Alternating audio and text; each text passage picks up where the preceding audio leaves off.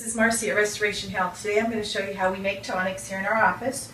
We've got our 4 herbs, Romania, ashwagandha, echinacea, and licorice. You always want to make sure that you shake the licorice because it tends to settle.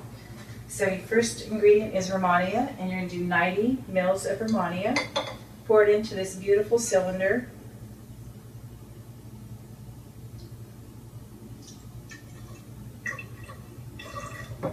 The next ingredient is ashwagandha, and it's 65. That takes you up to 155 mils.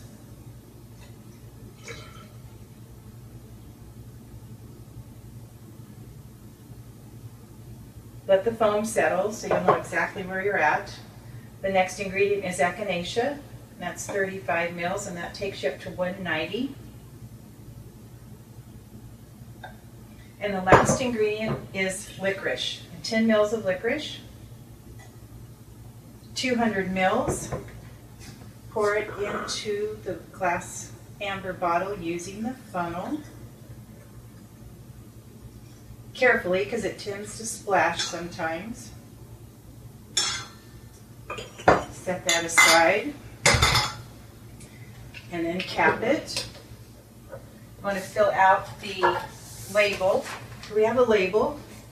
So you're going to put the date you make it, which is the 26th. Not sure the expiration date yet, and the initials of the person that put it together. Put it on your bottle, and there you have a perfect tonic.